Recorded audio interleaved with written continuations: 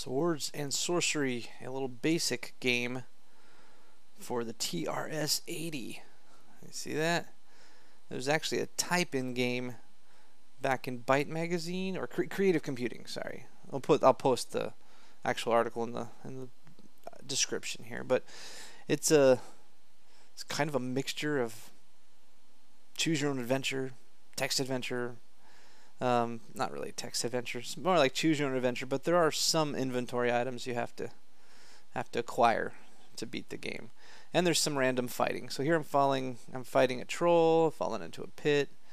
So it gives you a running total how far you've gone, and you have to get far enough to get to a cave or something that you then can free the ladies, the princesses. Hey, I have an enchanted sword. That should help me fight, right? So the random encounters, you can die pretty easily. So what happens is this game is actually a lot harder to win than initially it seems because of the random encounters, random deaths, instant deaths. You fight trolls every so often. Here I'm going to fight another troll. The troll is dead. Oh no, I've fallen into a pit with millions of rats. You know, it's like just a bunch of random difficulties that you encounter on your way. If you get a nymph at the beginning, she'll help you decide which way to go sometimes. Like there you go, the lot says 1. Here we've come to a fork in the path. There's always a fork, and you can ask for directions, and she says which way to go. I don't know if it matters much. It might shorten your distance overall, but well, that was weird. The troll ran. I'm not sure. I know it's going by fast, but you'll get the idea here. I'm now at 154 kilometers. I'm out of food. I'm gonna die because you go to move on and I'm not dead. I don't know why I'm not dead, but nymph doesn't know. Another troll. The troll runs. I fall into a pit. You see what's happening. It's calling for help now. I'm rescued by one. Okay, so you can be rescued by different people, and there's one big bad guy in here. It's like a sorcerer, necromancer, or something like that. It's a little bit of a, Tolkien in here. The nymphs and stuff like the trolls, whatnot. I've got 184, and I still haven't found the cave yet. Oh, and there you go. See, this troll killed me. A bunch of them ran. A bunch of them I won when I beat them.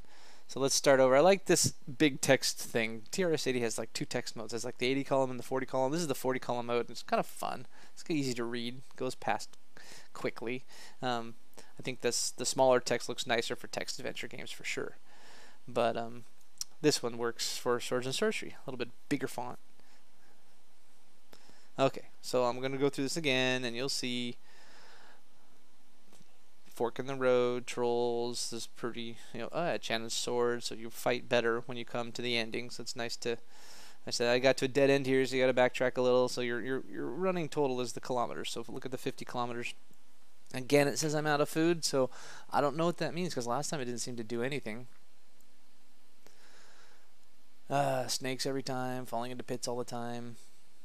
Okay, so this is important. Gold. You have to actually take it says how many sacks will you take. It slows you down, right? So you don't want too many, but if you don't have gold, you can't get the better ending at the end of the game.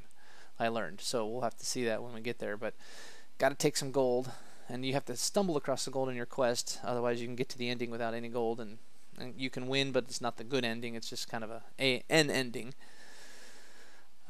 So snakes, fork in the path, here we go again, another troll, and I died again. So here's where I jumped into the code, the basic code, found where the troll can kill you, and made it so he couldn't kill me anymore. And here's another random encounter where you can get captured by goblins, and you can trade, if you have a magic sword, you can trade and escape, which I did there, because I don't know if the magic sword really does a whole lot. Especially now that I can defeat the troll every single time because I modified the code. I just want to see what the ending's like, right? I don't want to have to keep randomly fighting. I mean, eventually you'll win if you play it long enough. It's just random. But I don't want to wait that long. I just wanted to see what the game is like. So you'll see when we come to a troll. I shall beat him now every time, I think. Satyrs. I don't know what Satyr. Oh, okay, yeah, here we are. This is the first one. It's like a champion fight. You got to beat the champion. So here's a large troll. And it's the champion of the Satyrs. We're circling for position. He attacks.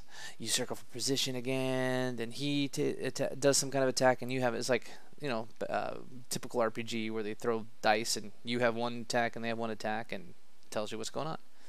He tries to head cut. You stagger away. circling for position. He tries a head cut. You stagger. I'm not doing very well. I do not think this is going well. Yeah.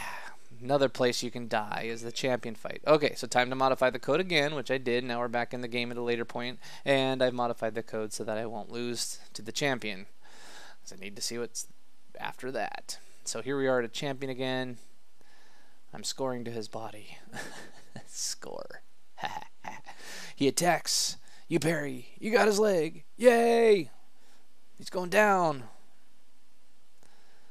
I scored again with his body. To his, yeah. Good. Stopped his blow on the shield. I mean, on the sword. Stopped his blow. He's blowing me. Takes a wild cut. These battles can go on for quite some time. I get it. If you're going to type in a basic game, you don't want it over quickly. But, you know, from a gameplay perspective, when you're just playing it, it can drag. It's dragging now, obviously. But I'm going to leave you in suspense, because I had to go through all the suspense of seeing if I would win, seeing if my little code modification worked, or if I died again. He's down! I finished him off. Ha ha ha. It did work. I put something where instead of the go-to when you die, I had to go back to another circle, so you could never really die. Alright, so we're continuing on. Troll. Oh, I missed that troll. Okay. Fixed that code now. Back in the game. I meet an escaped slave girl. That's great. So I have freed her, and she's traveling with me now. The goblins captured me. Give them a sword. Troll's fighting. I'm gonna get him. I had to trade that code. Maybe I didn't change that code. I can't remember exactly. I'm trying to narrate the game after I've played it, but because I can't narrate and play, it just doesn't work for me. All right, so we're doing the circling thing. I'll skip ahead to the end of this one because you don't need to see this again. So here's one of the endings. It's the necromancer, and the women are sent to him as playthings, and you are transformed into a gelded water buffalo and driven into a pit. Boy, did you lose. That's the worst ending. So that happens if you don't beat the guy at the end and you run into the necromancer somewhere along the way. See, told you, Tolkien, necromancer. Maybe not. I mean, it's not the only place it's ever heard of. I know.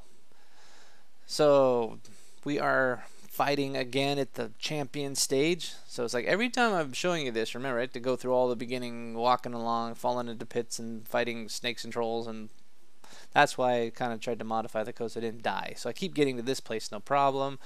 Now I've modified it to beat him. I want to show you what happens when you win. There you go. You've finished him off, and you've released the princess. See? Now what? We've released the princess. We've got to get to the end of the road. Kill the necromancer too. I can't remember. But I've released the princess, so let's continue on. Wow, I made it. I'm a hero. But, see, I'm too poor. That time I did not run across the gold. I can't marry the princess, and I have to live the rest of my life in quiet poverty all by my lonesome. That sucks. Here's the good ending. You made it. You're a hero, and, of course, you marry the princess, because you have gold, and, of course, all princesses need gold. So, anyway, funny little game. It was a type-in, and it was kind of an early RPG / CRPG-ish, you know, so that's why people have made comments about it, and now you got to see it without having to boot it up in your old machine. Hope you enjoyed it. Bye.